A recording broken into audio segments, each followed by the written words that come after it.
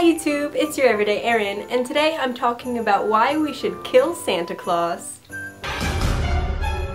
So I don't think we should kidnap the Santa Claus or tie him in a bag or anything like that. I just have never loved the idea of Santa Claus, and I get it. I get that it's, you know, kids have an imagination and it's fun to create a character for them to believe in, and it's like also an easy way to be like, be good or else you're getting coal, and it makes kids like behave.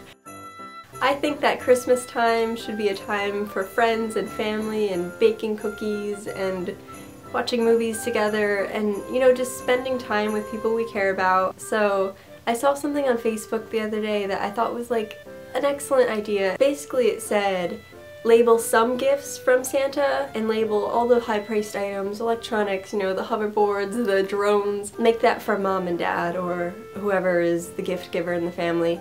Because when they go into school and they compare themselves to other kids and what so-and-so got, they won't think, oh, I wasn't good this year, Santa didn't give me good gifts. They'll realize that, you know, a lot of the gifts come from mom and dad and come from their wallet. I just think that's the way it should be, you know, less emphasis on the gifts. So if you're watching this and you have kids, really consider doing that this year. It's just something small that I think could make a big difference. If I have kids, I don't think I'm gonna do the whole Santa Claus, Easter Bunny, Tooth Fairy. Not because I want to rob my kid of a childhood. I think there are so many great things about childhood apart from lying to them about mythical creatures. Maybe I'm wrong, but that's just how I feel. So comment in the section below, let me know what you think, and I will see you next week.